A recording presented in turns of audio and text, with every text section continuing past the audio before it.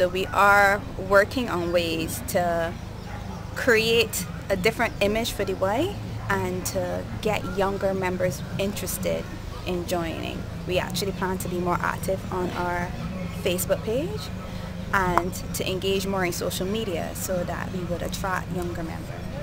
We are looking to actually increase our presence in is advocacy, and one of the issues that has been affecting Barbados, especially more so during the past few months, is that of domestic violence. So we plan, as the YWCA, we plan to play a more active role in speaking out against domestic violence and all those issues, basically gender-based violence and issues that affect women. There are a number of young women who now are unemployed. We plan to increase our program outreach as well and focus on those programs that would assist women to be more self-efficient as well as empower them on a whole. We've got young women with 9 and 7 kids and still having kids because they're dependent on a man to support them. They're dependent on the welfare checks.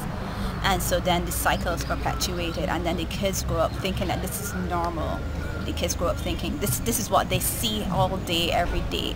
So they don't know anything else. So there's no dreams or aspirations for more in their lives because that is all they know.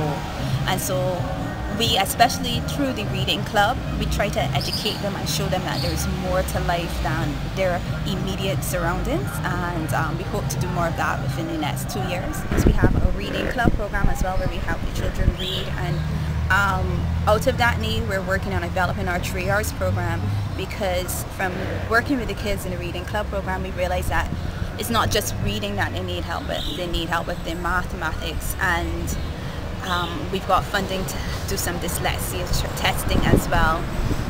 So we have great plans for the next 2 years, and we also want to increase our communications, as I said before, work more with the social media and have just a more public presence of the YWCA so that we become overall a more attractive organization and to attract more volunteers, because we desperately need more volunteers.